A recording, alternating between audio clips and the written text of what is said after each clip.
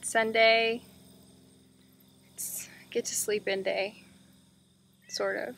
Still woke up early, but I didn't get out of bed until late, so that's something. Hank's man, he's meowing. He's right here. Hi, buddy. Is it breakfast time? Is it breakfast? It's supposed to be really hot today, so probably not a lot of outdoor things going on. A little bit.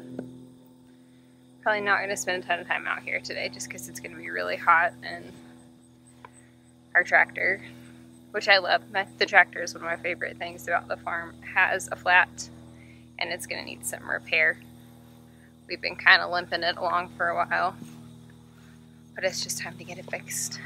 So I thought this morning we would talk a little bit about the pigs, about why I decided to get pigs and our plans for them, and a little just like mini lesson on Kune Kunes. I'm not an expert, but I did a lot of research when I started trying to choose a pig. Good morning.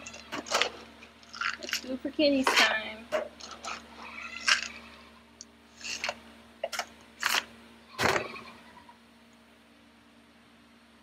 They always get fed first. So, about a year and a half ago, probably 2 years ago, we still had chickens. I always recommend to people who are starting with a farm or homesteading that you start with chickens. Chickens are super easy to manage, they don't require a lot, and they're fun.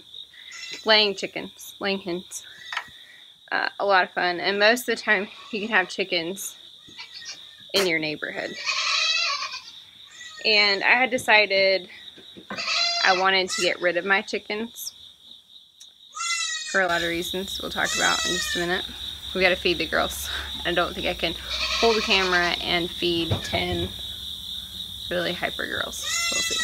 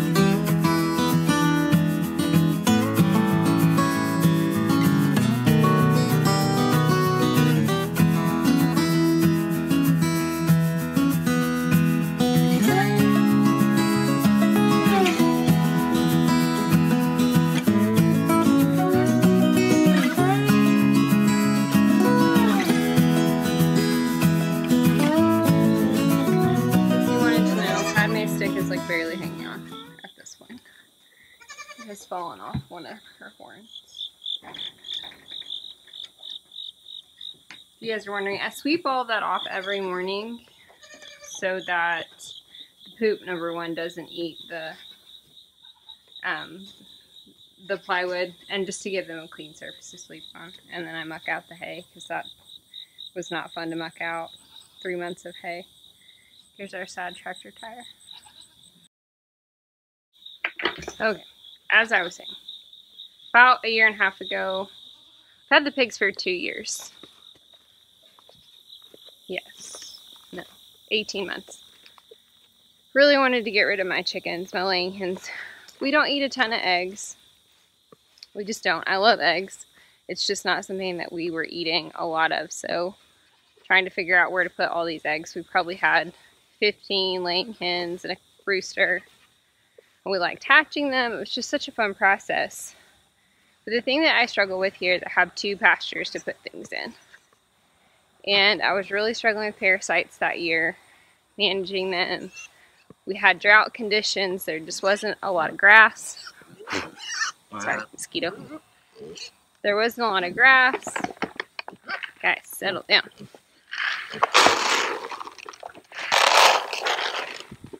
To be shared.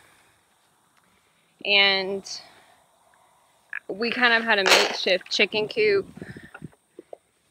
and it just wasn't working to have goats and chickens in the same pasture, and I needed to move them. We needed to have a different solution. Here come the girls. Are you coming, princess? Oh, did you find it? Come on, Gobbles. Gobbles has pink eye. Poor girl. It's looking a little better. She's not real happy with me right now because I keep treating her eye with this spray. And I'm sure it stings, but it's what you gotta do. Anyway, I'll walk over here and show you guys the chicken coop. Just wasn't working, so my idea is let's just get rid of the chickens for a while and we can rethink coop, where we want to put them, how we want to do, how many we really want, what kind we want. We'd had, and our chickens were older, so some of them were dying just because they were old chickens. They just weren't as healthy as they could be, and that was because I wasn't taking care of them as well because I was very focused on my goats. So I decided I need something different. We're gonna get rid of these chickens.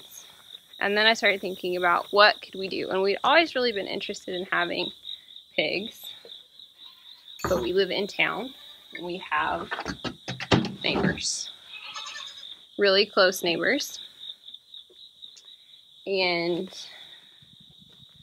pigs are really clean animals, but they stink because they like to roll around in mud and they poop all in the same spot. So they're super easy to toilet train because they like to poop in a spot.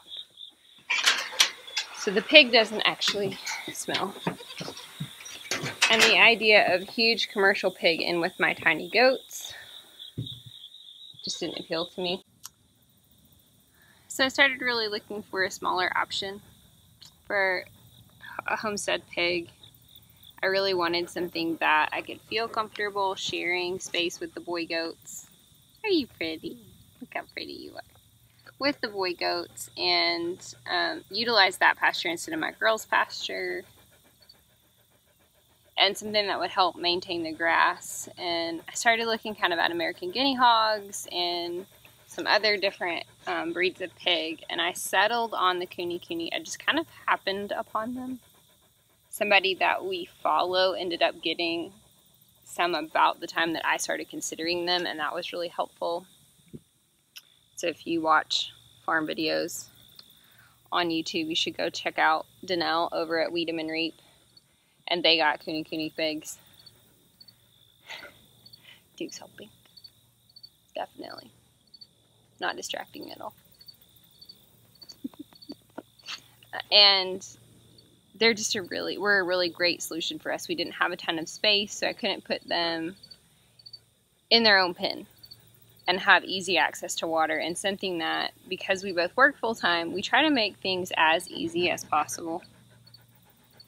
And so for me, having water nearby, housing, I don't always have time to make new housing for every animal that comes on the farm. And so I wanted to be able to utilize something that I already had in place. I needed this animal to be something that I didn't have to spend a lot of extra time taking care of. That it could just go in the pasture and be there and drink water with everybody else and eat with everybody else. And so the Kune Kunes were a good option. They're a grass-fed pig, which is kind of weird. So they just eat grass and grow fat. We do feed ours a little bit of grain, but it's not to help them gain weight. It is just literally to train them to come to a spot. So when we first got Pork and his brother Chop, they learned really quickly how to escape. This guy was real unhappy about it. He doesn't like the pigs.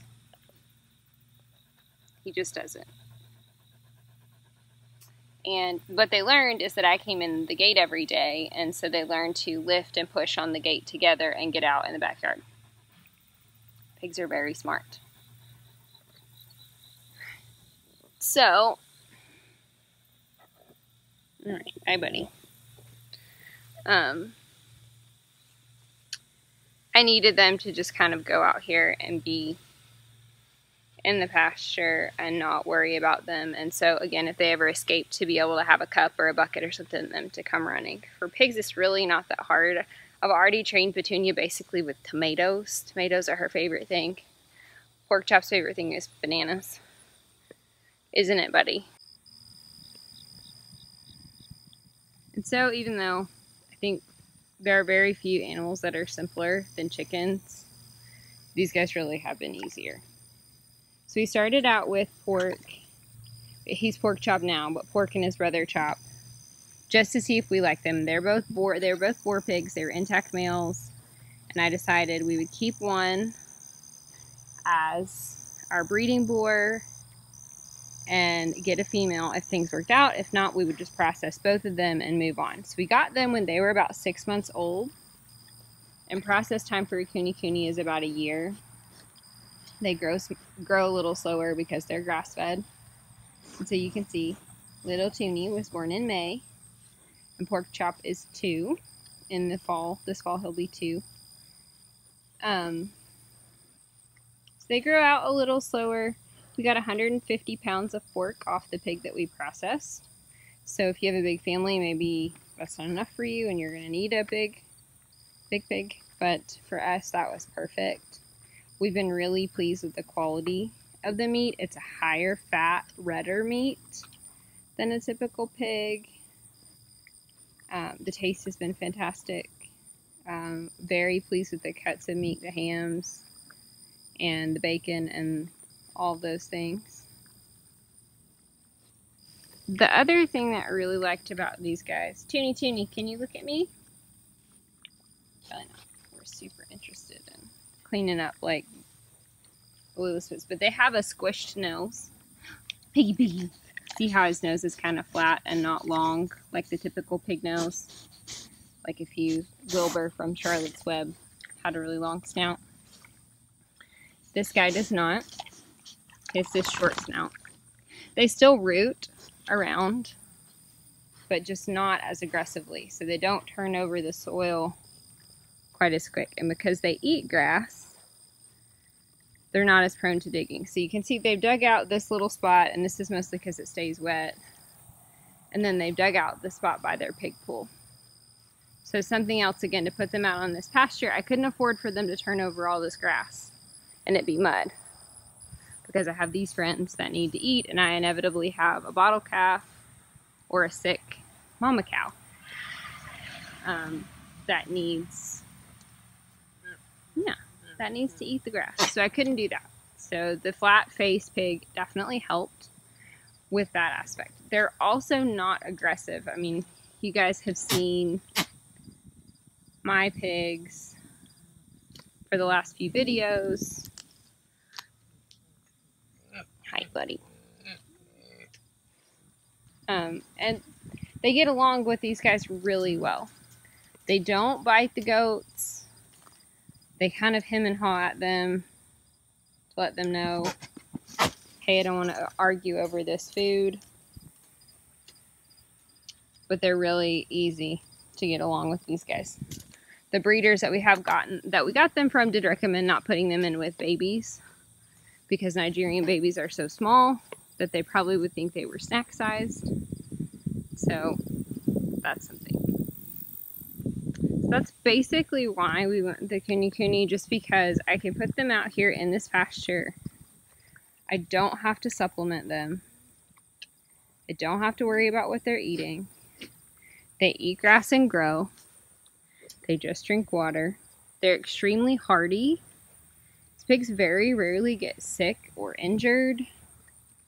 You worm them just like you do goats and cows, but they're not especially parasite prone, which is a huge deal to me, because goats are so parasite prone and it is a full-time job, it feels like. So for somebody who works full-time and is trying to do this on the side, these were just such a good option for us. And I've been really pleased to process one, and it tastes great. It provides a really great amount of meat. This just worked out so well, and so we've been really pleased.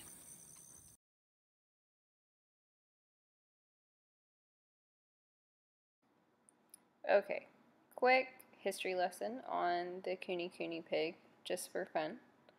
So the Kune Kunes that are in the United States today originally came from New Zealand.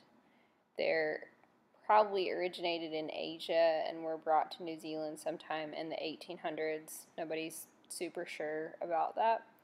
But in the 1970s, there were only about 50 purebred Kune Kunes left in New Zealand, and they were cultivated by the Maori people, and they had them just running around their villages. They were these wonderful pigs that wouldn't roam. They were super domesticated, and they would just run around and kind of stay in one place. And these two wildlife park owners in New Zealand found the pigs and decided to save the breed.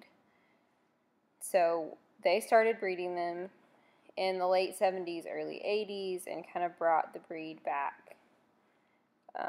And so after a while, they decided that it would be prudent to bring the pigs out of New Zealand as well into the UK, and so they took the first Kune Kunes, left New Zealand in 1992 to go to the UK for their breeding program, and then additional pigs were sent again in 93 and 96. And the Kune Kune didn't come to the United States until 1996. And so there have been 5 times where they've imported Kune Kune pigs over the last few years, 96, 2005, 2010, and 2012. So they're a heritage breed pig. They're, part of this conservation effort to breed this pig and save it. They're no longer close to being extinct, which is great, and they're providing pasture-raised pork all over the world now. They're just a great little breed, and they've been cultivated for a lot of the reasons that I've already talked about, that they're smaller, they're very chill, and friendly personality, and that's one of the things that they actually judge them on. So if you were to take your Kune Kune pig to a show and it was mean, then it wouldn't fit breed standards. They have to be super sweet and laid back, and that's just part of the breed style. They're just a really great pig. So that's your little mini lesson on Kune Kunes. I find that really cool that these are sort of an imported pig that is a heritage breed, trying to grow more of in the United States, and to think that there have only been 4 or 5 breeding pairs brought to the States, and my guys came from one of those pairs is pretty cool. So hope you've enjoyed this little mini lesson on Kune Kunes.